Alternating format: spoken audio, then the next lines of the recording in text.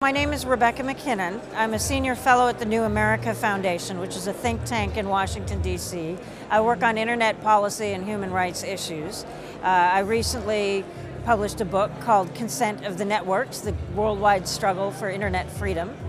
And I'm also co-founder of Global Voices Online, which is an international bloggers network. I think we are at a very critical time where the internet, whether or not it's going to remain compatible with human rights and free expression, whether it's going to remain compatible with democratic discourse, is an open question. The internet is not a static thing. It can change depending on the decisions being made by regulators, by lawmakers, by engineers, by software programmers. And there's a lot of debates going on about just who should be involved with shaping the internet's future, whether it should be governments, whether it should be civil society and companies, what combination.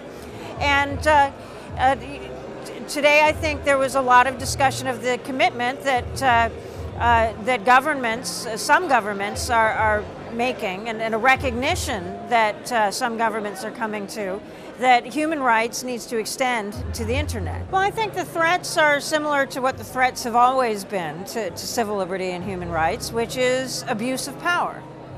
And I think in the offline world, we at least have a template. We never achieve the ideal, but we have a template for how government should be held accountable, for what that should look like, how you constrain power in the physical political system within a physical nation.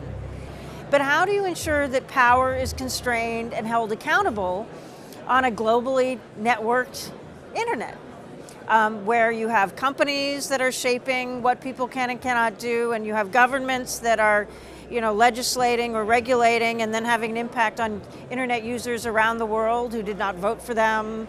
And so it's much more complicated. I think having governments commit to the idea that human rights extends to the internet, and committing to recognize that you don't just kind of fix problems that arise on the internet. You're not going to have 100% security on the internet, as you're not going to have 100% security in the physical world without certain trade-offs. And there's human rights compatible security, and there's human rights incompatible security. There's different kinds of security, there's different kinds of governance.